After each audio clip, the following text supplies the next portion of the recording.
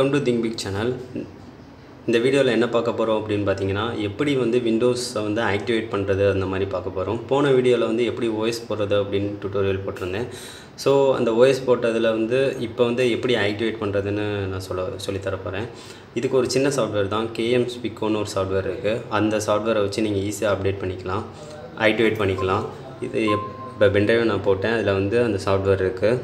So இதை click பண்ணி KM Spico இந்த சாஃப்ட்வேர் தான்.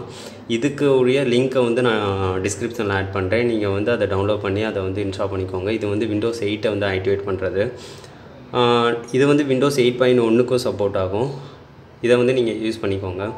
இப்போ வந்து நார்மல் செட்டப் மாதிரி தான் இருங்க. எஸ் அந்த இது கொடுத்துக்கோங்க. அடுத்து நெக்ஸ்ட்டு கொடுத்துக்கோங்க. இப்போ வந்து ஐ அக்செப்ட் கொடுத்துக்கோங்க. இப்போ நெக்ஸ்ட்டு கொடுத்துக்கோங்க. இப்போ நார்மல் இன்ஸ்டாலேஷன் ஸ்டெப்பு தான். இப்போ நெக்ஸ்ட்டு கொடுத்துக்கோங்க. இப்போ வந்து லோட் ஆகுது. நார்மல் சாஃப்ட்வேர் இன்ஸ்டால் ஆகிற மாதிரியே இது ஒரு இது இன்ஸ்டால் ஆகிக்கிறோம். இப்போ வந்து இது இன்ஸ்டால் ஆகிருச்சு.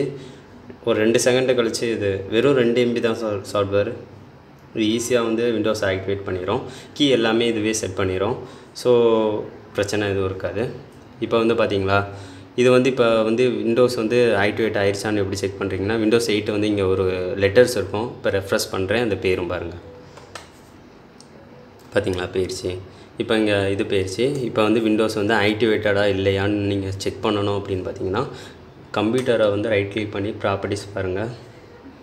ப்ராப்பர்ட்டிஸில் வந்து கீழே வந்து பார்த்தீங்கன்னா விண்டோஸ் இஸ் ஆக்டிவேட்டட் வந்துருச்சு. பார்த்தீங்களா, அதோட ப்ராடக்ட் கீ எல்லாமே செட் ஆகிரும். இதுவே செட் பண்ணிடும். இதை வந்து நெட்வொர்க்கு இதில் கனெக்ட் பண்ணாலும் எதுவும் பிரச்சனை எதுவும் வராது. இப்போ வந்து நெட்வொர்க்கு நீங்கள் கனெக்ட் பண்ண போகிறீங்க, இன்னும் எதுவும் சம்திங் எதுவும் செட்டிங்ஸ் வந்து இன்னும் எதுவும் பண்ணணும், விண்டோஸ் வந்து எதுவும் அப்டேட்டே ஆகிடக்கூடாது அப்படின்னு நீங்கள் நினைக்கிறீங்கன்னா இதில் போய் அப்டேட் பண்ணிக்கோங்க. ஒரு நிமிஷம்.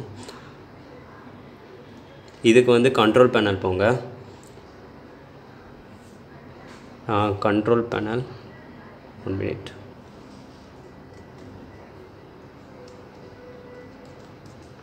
கண்ட்ரோல் பேனல் போய்க்கோங்க. Windows 8 இது. இப்போ கண்ட்ரோல் பேனலில் தான் ஒரு இதில் இருக்கீங்க பாட்டு. கண்ட்ரோல் பேனலில் இதை வந்து லார்ஜ் ஐக்கான்ஸ் கொடுத்துக்கோங்க. லார்ஜ் ஐக்கான்ஸ் வந்துருச்சா, இதில் வந்து விண்டோஸ் அப்டேட்டுன்னு இருக்குது பார்த்தீங்களா, விண்டோஸ் அப்டேட் அதை கிளிக் பண்ணுங்கள். இப்போ வந்து செட்டிங்ஸ் வந்து டிஃபால்ட்டாக செட் ஆகிருக்கும். செக் ஃபார் அப்டேட்ஸ்ன்னு இருக்கும். இப்போ கொடுத்தீங்கன்னா அப்டேட் ஆகிருக்கான்னு செக் பண்ணோம். சேஞ்ச் செட்டிங் கொடுங்க.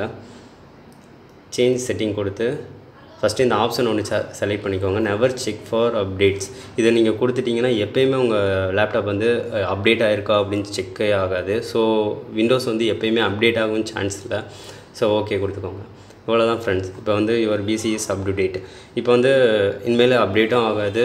ஸோ கீயும் செட் ஆகிரும். உங்கள் விண்டோஸ் வந்து ஆக்டிவேட்டாக ஆகிடுச்சு. Thank you friends. இந்த வீடியோ பிடிச்சிருந்தால் லைக் பண்ணுங்கள், ஷேர் பண்ணுங்கள், சப்ஸ்கிரைப் பண்ணுங்கள்.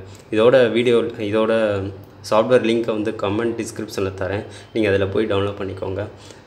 Thank you friends.